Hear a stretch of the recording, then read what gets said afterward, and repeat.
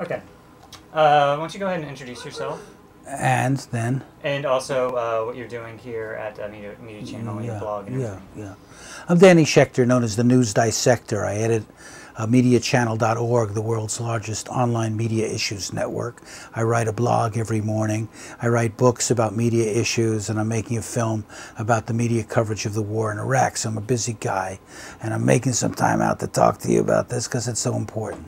Okay, great. And can you talk a little bit about also your history of working as a producer? Yeah, I come to this work,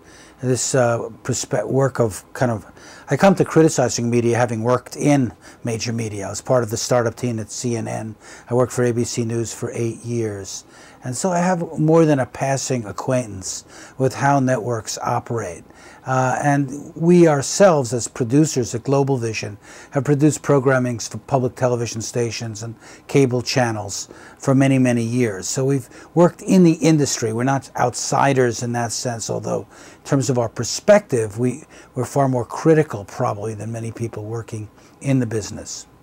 And can you kind of give your evaluation of both the print and television news media leading up to the war in Iraq?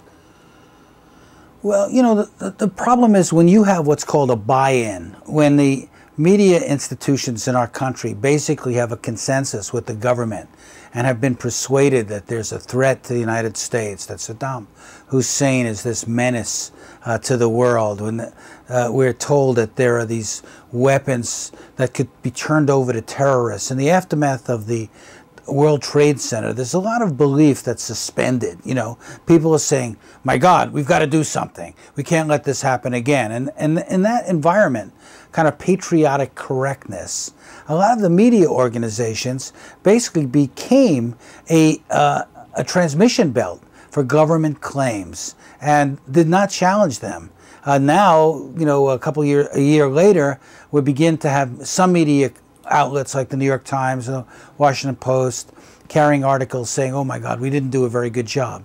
But back then, they were basically enlisted in this great crusade, this war against terror, this battle against the evildoers. And, you know, and you had an administration that's saying, hey, it's either us or them. Who do you side with? And many media companies said, well, we side with you, of course. You know, we're scared too. And in that environment, we saw uncritical, patriotically correct coverage that was jingoism posing as journalism. Okay, great. And it seems to me that the Iraq certainly was covered, and there's the sins of omission and the sins of commission. So can you first describe the nature of the coverage that was happening? Well, first of all, most coverage is not about Iraq. Most coverage of the world is not about the world. It's about Americans in the world and American policy about the world. So when Iraq was a friend of the United States, when it was fighting against Iran and being subsidized by the United States, guess what? Iraq, you know, was treated in a very friendly way by our media. We have to stop for a second. Could you open the door? Somebody Sure. just walked in here. I don't know who it is. Can you just find out for me? Sorry. How am I doing? You're doing great. Okay. Hello? There's no one out here. No, people went to the door. Could you go to the left? There was somebody looking for me or not? I don't know who that was. All right, never mind. It doesn't matter.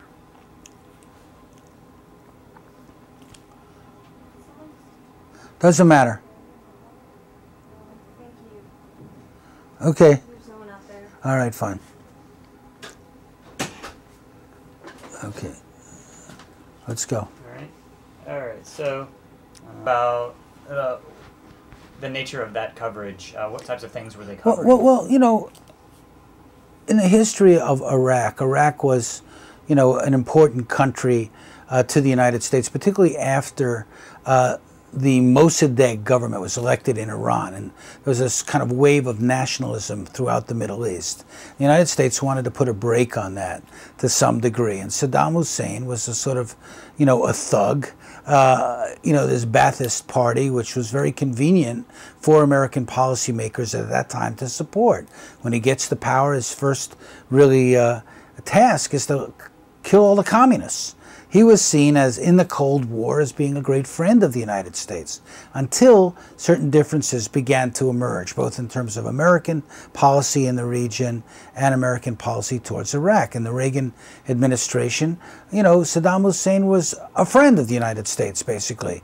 He gassed the Kurds, but probably with gas sold to him by the United States. So there were a lot of stories that weren't being told about who Saddam was, about human rights in Iraq, about American strategy in the Middle East and the relationship with dictatorships and royal families and all kinds of people who were mostly interested in pumping oil out of the region, and American oil companies were mostly interested in getting that oil pumped to us when it was in our interest to do so. So yeah, I mean, Iraq as a country and as a history is unknown to most Americans. Therefore, it's easy when you simplify it. You simplify it into being like there's this one guy who's a horrible dictator. One man, he's like Hitler, and the rest of Iraq kind of fades from view. All you're looking at is this one guy. It's him. And Iraq becomes Saddam in an age of images and impressions. So the United States waged a very effective propaganda campaign in the world media to demonize Iraq and demonize Saddam Hussein. The war took place in Kuwait. It was a dispute between Kuwait and Iraq. Iraq invaded Kuwait with the essential, agreement of the United States. They said, look, we don't get involved in inter-Arab disputes. And yet he goes in there and the U.S. changes its mind, decides to make an example of him. We have Gulf War I, followed by, 10 or 12 years of sanctions, which were crushing to the people of Iraq, that were never really covered, okay? And as a consequence of all of this, when the 2003 invasion, the run-up to the war, most people didn't have much background or context for understanding what was happening. Okay, great. And can you talk about, you made some analogies about sports, and there's no questioning of why. And can you describe how the coverage leading up to the war was like sports coverage? Well, the coverage of the war was like a sporting event. We went from here to there. We invaded Iraq. It was, kind of a straight line. It was a series of maneuvers and plays. We'll go into Nasiriyah. We'll go around the back. We'll head to, through Fallujah and come into Baghdad in the back door. It was like a sports commentary. But in the run-up to the war, there was a kind of different game being played. It was a game, but it was a different game. And it was a game of trying to build support for the notion of unilateral invasion, preemptive invasion. And the Bush administration announced its policies. Then the Powell people and others said, look, you got to go through the UN. They tried to get a second resolution, and they failed. And then they said, well, the hell with the UN. We're going to go in to enforce UN resolutions, which of course the UN didn't ask them to do. And that led, kind of created a pretext for an invasion, which was supported by some countries, a few, and was opposed by most people in the world. On February 15th, 2003, you had two main forces in the world, according to the New York Times. The force of global public opinion against the war, and the power of the United States waging the war. Okay, and can you talk about the branding of the coverage as Road to War, Showdown with Saddam, Countdown? Well, packaging and branding is part of our television system. And we found in the networks that by creating special events and giving those special events a signature, their own music, their own graphics, their own sort of positioning, we were able to promote and market them better. And so we've seen this, election 2000, the OJ trial, Clinton on trial, these kinds of packaging approaches is part of the way modern television is packaged. So the war was packaged this way also. But so was Gulf War I. And so was a lot of other conflicts in the same way. Because if you create a sense of crisis around something, more viewers will be drawn to watch it. So by hyping it up with music, effects, what they call video enhancement elements, graphics, and the like. You're trying to bring more people to the tube, which translates into higher ratings and higher revenues. And can you talk about the balance between the bottom line and the integrity of the news? Well, you know, our media system is a commercial media system. It's increasingly run by fewer and fewer companies that have bottom line concerns that drive their strategies. If you spend $19 billion, as Disney did, to buy ABC, you have to pay on that money. You're going to have, you know, a big mortgage, so to speak, if it was a house. And where is it going to come from? It's going to come from sales. It's going to come from cutbacks and cutting your costs. It's going to come from trying to be as popular as possible to attract audiences, which will attract advertisers. So this is the kind of way the media functions. The television networks are there to sell eyeballs to advertisers. That's their real business, okay?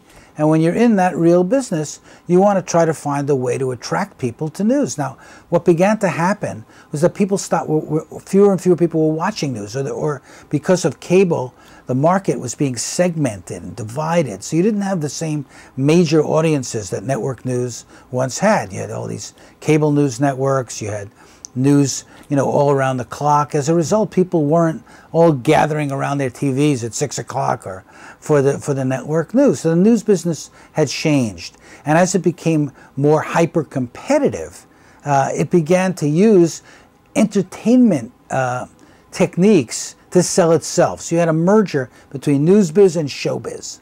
And it's that merger in which the war became a subset. You know, we had militainment.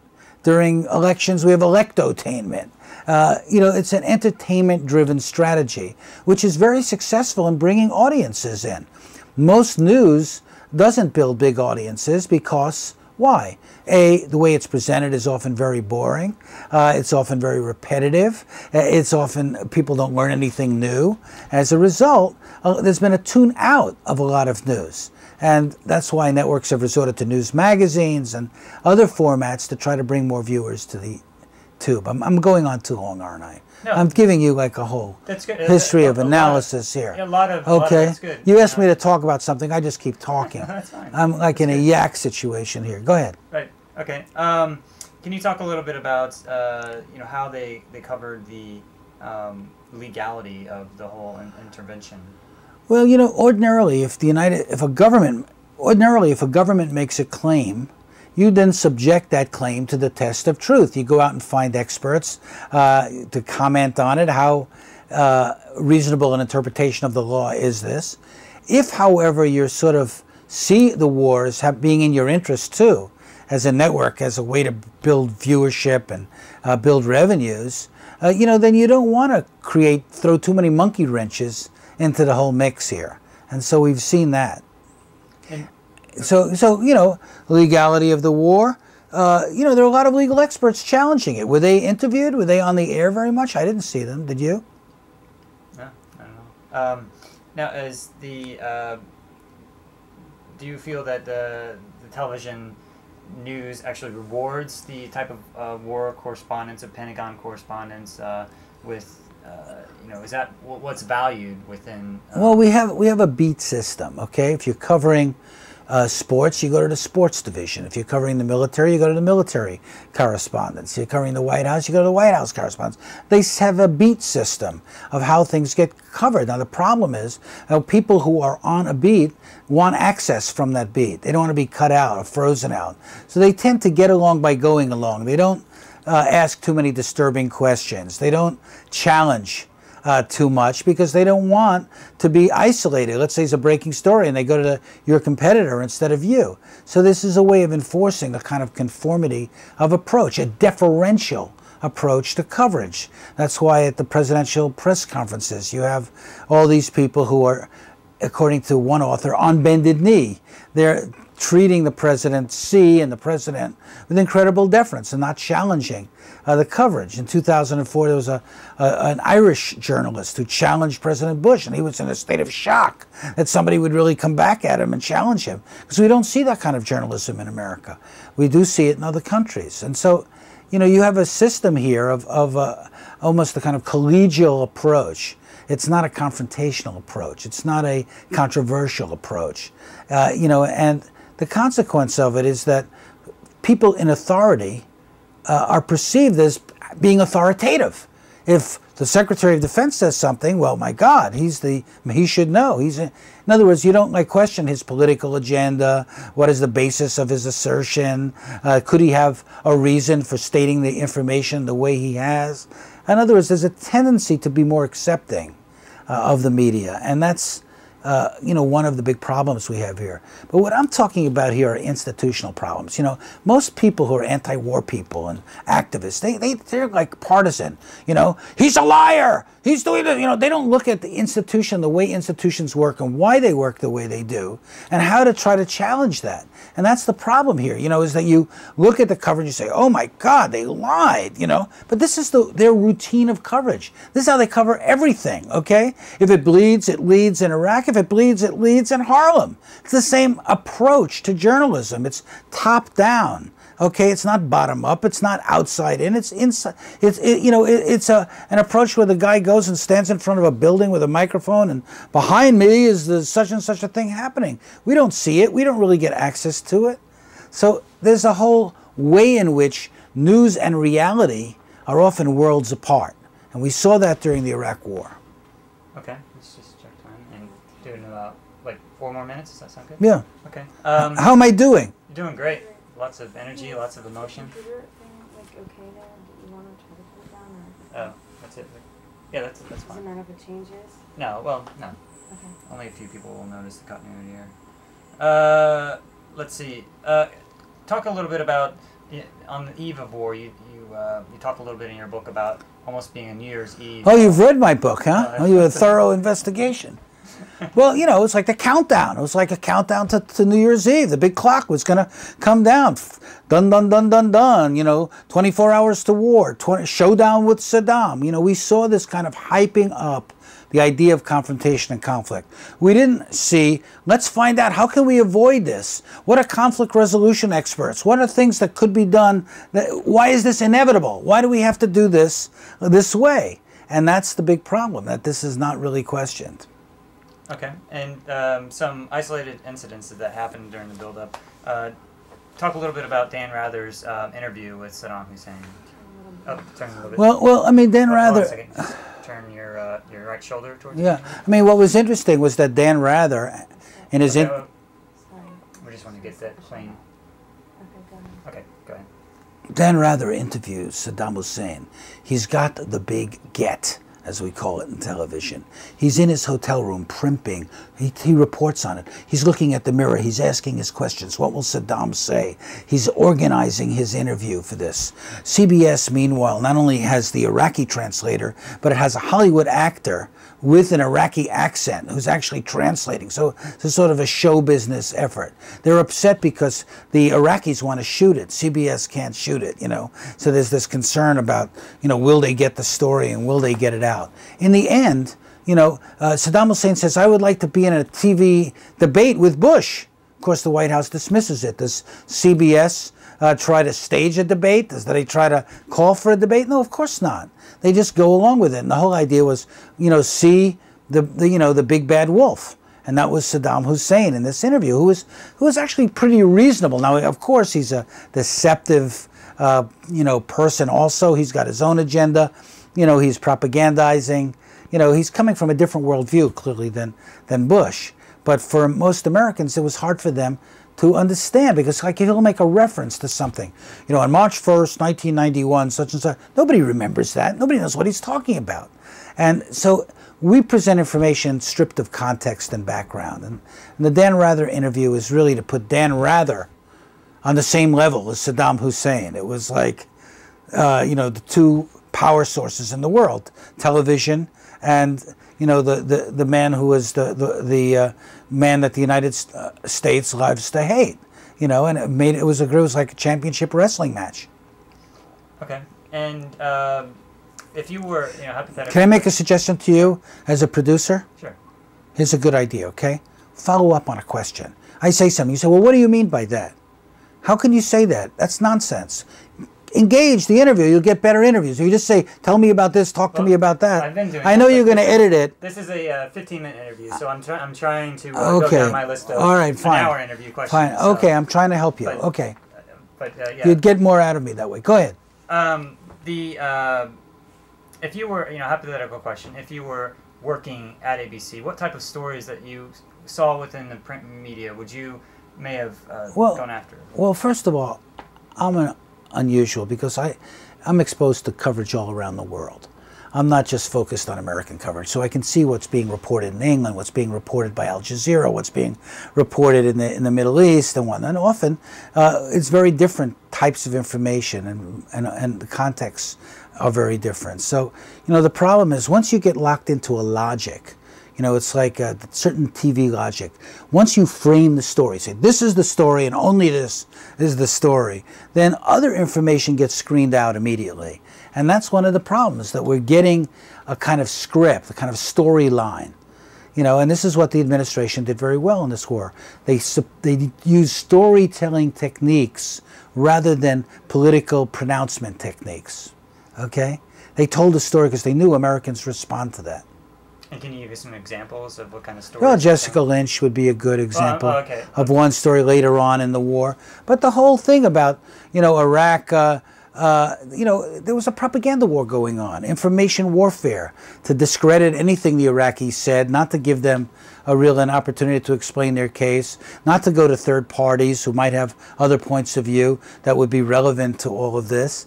It was presented, in a way as a kind of boxing event, the World Championship of War, and we were going to kick his butt, and that was basically and Americans were saying, yeah, let's go do it. After all, look what he did to the World Trade Center. 44% of the public thought that there were Iraqis on the planes that hit the World Trade Center. Where did they find that out? It wasn't even reported. It was an inference. It was an impression. It was nonverbal communication. It was like, an effort to demonize the other guy. And people believed it. They connected dots that weren't there in their head. Okay. And can you talk about the pattern of the Bush administration to try to discredit the UN inspections process and how the media, in a way, adopted that? Well, the UN was essentially, particularly by the conservative media. Okay, hold on a second. What happened? Just the UN was treated as some sort of foreign organ, on American soil, and it was like the enemy. I mean, the Murdoch press attacked the UN as cheese, eating surrender monkeys. The United States media, George Will and others said the U.S. should pull out of the UN because the UN is clearly hostile to our agenda, dominated by these small countries that are trying, to control everything, and they, kind of obstructing. They're full of contradictions. They're full of hypocrisy. We are pure, they are not. And this was the line that we saw. Most people don't know much about the UN. Actually, 62% of the American people support the UN. There's a high approval rating for the UN, but they don't really get much information about the UN. And in this particular case, when you start talking about, UN resolution, Security Council resolution 12.12.4.3 and subsection 2, and probably, your mind glazes over. You can't pay attention. What is this about? And people are speaking in foreign languages with translation. We never see that on American television. So it was foreign. It was something that it was very easy to characterize. When Colin Powell went to the UN. He tried to use modern communications techniques. He went to a PowerPoint presentation. He went to pictures and audio and, to prove his case. And afterwards, people say it was brilliant. Now Powell is apologizing for it, saying, well, he was badly advised. He didn't have all the facts. It was just not true. But it sounded good. It looked good. And in television, perception means more than reality. Okay. Thank you. That's a great point. Let's just stop for 10 seconds to get a little bit of room tone.